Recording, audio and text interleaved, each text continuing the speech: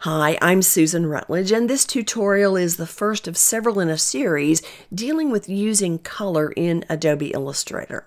In this particular video, I'm going to talk about the various kinds of color that we have access to, show you when to use them, and how you can modify them to get different colors. In future tutorials, we'll be looking at how we can add colors using the Blend tool, using the eyedropper tool, accessing our hidden libraries, and even Adobe's online color website to find color themes and the latest trends in color and so much more.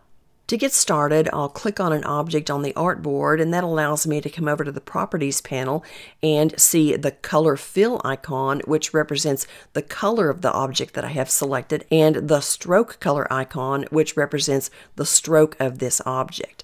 Now in this video, I'm only going to be talking about Color Fill, but everything I teach you is going to apply to the colors for strokes as well.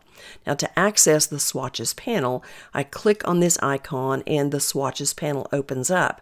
The first thing that I notice is how small my thumbnails are.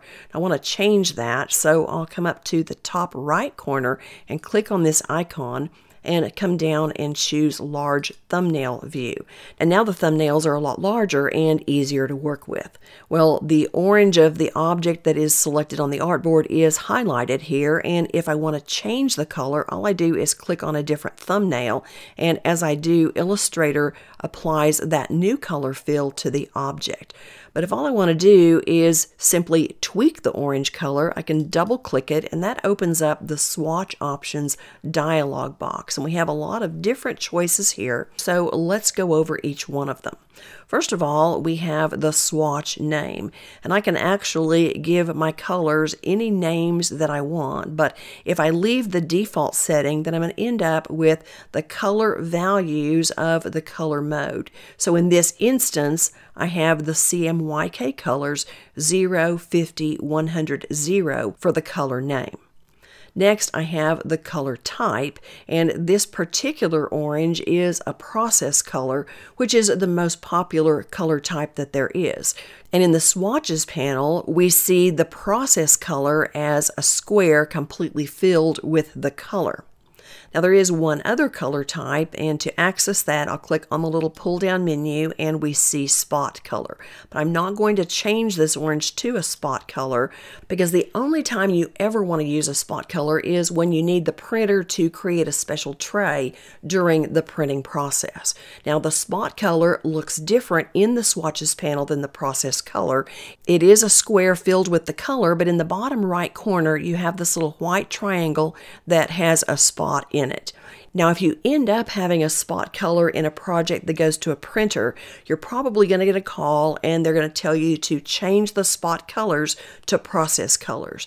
And that may sound intimidating, but it's really not. Let me close this out and we're going to come over to the Swatches panel.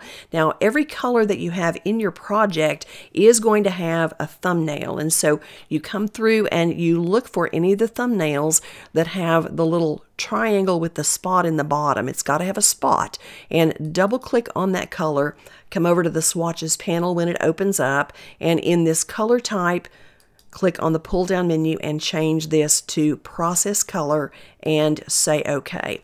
Now the spot is gone and the problem is solved. Next, we need to decide whether we want our color to be global or not. I'm going to select this yellow square because I've applied a global setting to its color as well as to the color of these 6 smaller squares.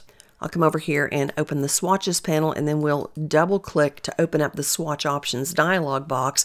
And you can see the little check box next to the word global right underneath the color type. That's where I turned the global setting on. First of all, notice that its thumbnail is a little different than the process color and the spot color. It does have the square of color, and it even has this little white triangle in the bottom right corner. But there's not a spot here, so this color isn't going to be a problem going to the printer. So what is a global color? Well, the global setting of a color has actually nothing to do with how that color appears on your artboard and everything to do with how Illustrator treats it when it's in your project. What that means is if I have several objects that all have the same global color applied to them and I edit the color on one of those objects, Illustrator is going to edit the color on all of the objects globally at the same time. Now let me show you how that works. I'll go back over to the Swatch Options dialog box and drag these sliders around and change the global color a little bit. And when I find a color I like, I'll come down and click on Preview. And not only is the color changed on the object I have selected, but it's changed on all of the objects on the artboard that had that same global color applied, and it's even changed in the Swatches panel. Now we do see the active color is still that first color, the yellow, but once I come over and say OK, then that color is changed everywhere. Now I don't want to lose my yellow, so I'm going to undo that move, keyboard shortcut Command Z and Command Z. All right, I'm going to open up the Swatches panel and double click once again to get back to our dialog box. And now let's talk about color mode. Well, the color mode is determined by what you're working on your project for. In this particular instance, I have my document set up to print, so I'm using the color mode CMYK. If I was working on a project for the web or for a video, then I'd come over to the little pull down menu and I would choose RGB. Or if I knew that my project was going to be printed in a black and white publication, I might choose grayscale. I'm just going to leave the CMYK setting here, but what if I'm working on a project that I need for both printing and for the web? Well, you can actually do both. Let me close this out and I'll show you how. First of all, I'll work on my project in the CMYK color mode, and when I have it all finished, I'm going to save it, and it'll automatically save in whatever format I created it in. Then I can come up to File and down to Document Color mode, and instead of CMYK color, I can switch this to RGB color. And once I do that, then I can come in and save as, and I'll save it as another format, and I'll end up with two documents, one of them for print and one of them for the web. Now let's talk about the fun stuff, how we can create colors and how we can modify colors.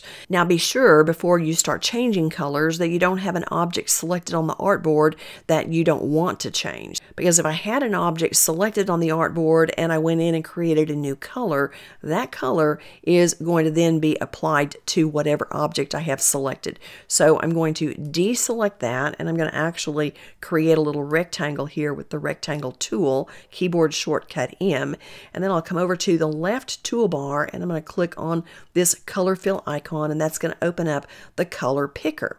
Here I can move the color stop around on the gradient area, or I can use the slider along this hue bar, and you can see the colors changing from the green I started with to a new color here on top. And also the reference numbers for these colors change as I move my sliders. Now when I have a color that I want, all I need to do is say OK, and here's my new color. I see it on the left toolbar, I see it on the object, and I see it here as the color fill icon. But when I click to open the Swatches panel, I only see it as the active color, and it has not been added to the Swatches panel.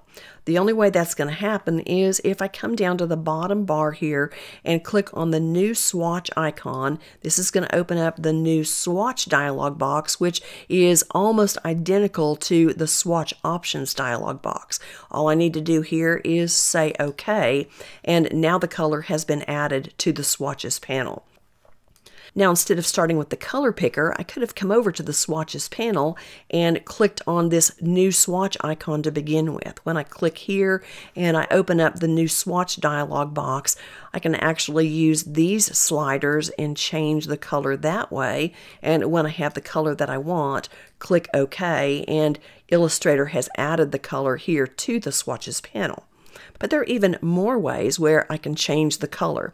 I can come up here in the Swatches panel and choose the color mixer, and this gives me a whole spectrum of colors that I can click on with the eyedropper tool, and as I click you can see the changes that are being made. And if I find a color that I like, I come up to the icon in the top right corner and come all the way down to the bottom and choose Create New Swatch, say OK, and then when we look in the Swatches panel, that color has been added as well. Now, in addition to mixing colors, we can change the saturation and the brightness of colors and keep them in the same color family. And let me show you how to do that. I'm going to click on the artboard to close the Swatches panel, and then I'll select this center rectangle here. We'll come back and open the Swatches panel. I'll double click on the thumbnail, and over here in the color mode, I'm going to get this pull down menu and change this to HSB. Now, HSB stands for hue, saturation, and brightness. I'm not going to change the hue slider because that'll give me a bunch of different colors. What I want to do is change the saturation, which is the intensity of the color, and the brightness, which is how light or dark the color is, and those will make subtle changes but keep in this same green family. So first we're going to reduce the saturation a little bit, and then we're going to increase the brightness, and then I'll check preview and we can see what change has been made, and I'm going to say OK. Now for this second rectangle, I want to start where I left off here. So I'll select this rectangle, get the eyedropper tool, keyboard shortcut I, and grab that color from the center rectangle. And then I'll get the selection tool, keyboard shortcut V, and come back over and open the Swatches panel. Double click on that color, and we're going to make the changes again. But notice that the color mode is switched back to CMYK, and that's because the HSB is only a temporary change, and Illustrator is going to automatically revert back to the color mode that your document is set up for. So I'm going to go back to HSB, and let's make a couple of more changes. I'll reduce the saturation a little bit more, and I'll increase the brightness a little bit more. Let's check the preview to see what it looks like, and I think that's going to work just fine, so I'm going to say OK. Now I've ended up with 3 colors that are in the same family, but they're a little different, and I'm going to be able to use these for shadowing or for highlighting. Well, I hope you've enjoyed this video. You've learned the difference between the process, the spot, and the global colors, and when to use each one of these. And then on a fun note, you've learned how you can modify the colors that you already have at your fingertips. In the next color tutorial, I'm going to be showing you how to quickly and simply add a lot of different colors to your artboard using the blend tool. Be sure and subscribe to my channel right now and click that notification bell so that you don't miss that tutorial or any of my future ones, and I'll look forward to seeing you again next time. Thank you so much for watching. Bye now.